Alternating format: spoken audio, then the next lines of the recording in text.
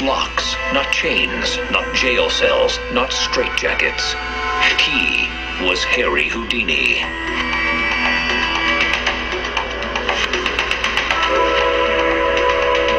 Emerging from the obscure entertainment world of the fairgrounds, beer halls, and sideshows, he captured the imagination of the world.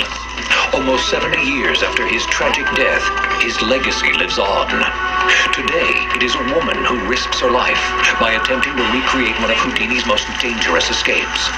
Shackled with steel chains and thrown into a potentially watery grave, she will face the unknown, and the ultimate penalty for failure awaits her.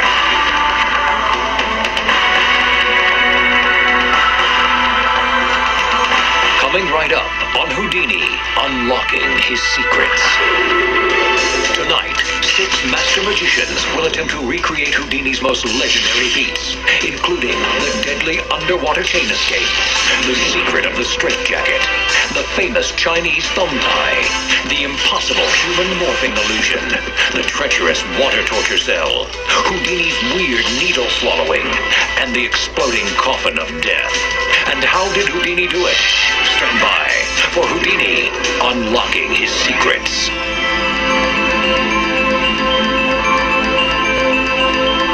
For almost 100 years, Harry Houdini's name has been synonymous with mystery, escape, and magic. Hello, I'm Robert Urich, and I'm at the Magic and Movie Hall of Fame in Las Vegas, among an amazing collection of Houdini's own personal memorabilia. Tonight on the stage of Caesar's Palace and deep beneath the murky waters of Lake Mead, Houdini's greatest feats will be attempted by some of today's greatest magicians.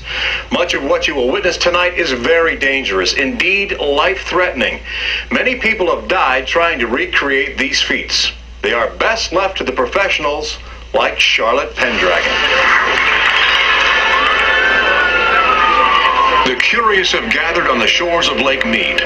Months of preparation have led to this moment. It is a trial of passage.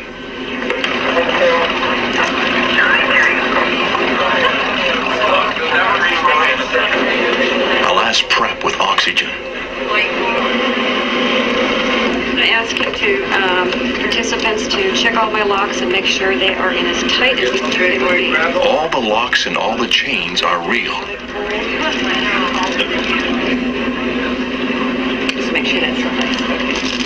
Everything's good, yeah. Charlotte signals that she's ready.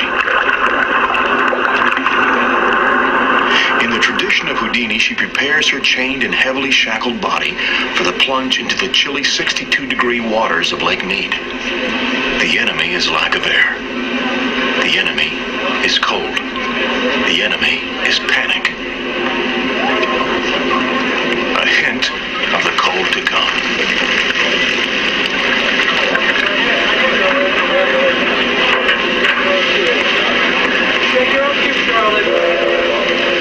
And now, the moment of truth.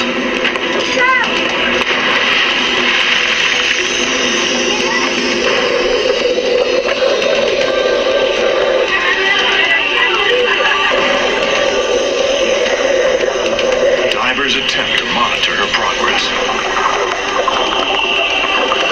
Safety crews stand by.